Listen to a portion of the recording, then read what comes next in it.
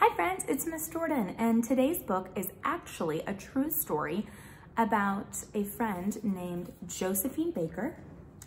And this book is part of the Little People Big Dreams series written by Maria Isabel Sanchez Vegara, illustrated by Agathe Sorlet, and published by Francis Lincoln Children's Books.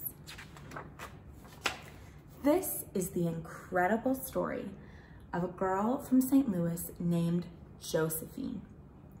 Some would say she was born with nothing, but she had 2 legs made for dancing, a dazzling smile, and a free spirit, and she was going to use them. When Josephine was a little girl, it felt like she lived in a completely different world. There were a lot of rules, and these rules were very different if your skin color was black. But Josephine danced her way out of St. Louis and became a street artist, then a theater performer.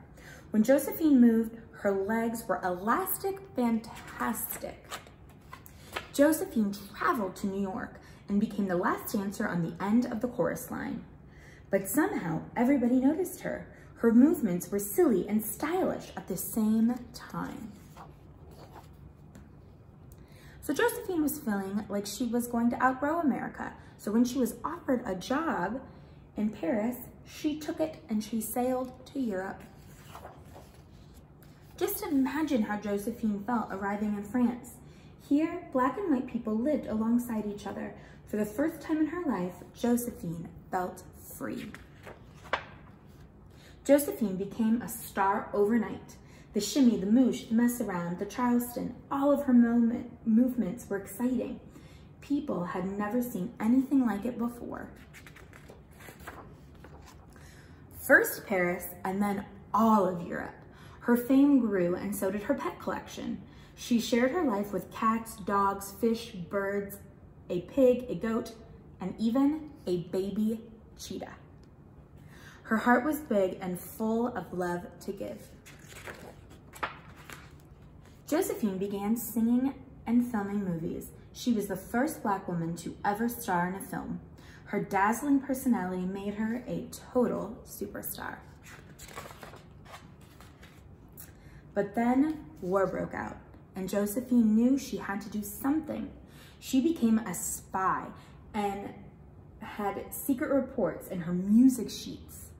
She was a heroine of the French Resistance. When the war ended, Josephine adopted 12 children from the 4 corners of the globe. She believed people of all colors could live together in harmony and wanted to prove it to everyone. But times were changing in America, and Josephine returned home. She traveled to Washington and marched for civil rights along with thousands of other people. A man named Dr. Martin Luther King Jr. marched with her.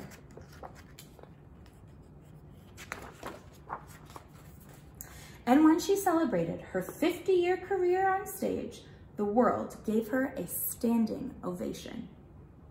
It was a long way from St. Louis for little Josephine, but she had made it in her own spectacular way. The end. Hope you have a spectacular day, friends.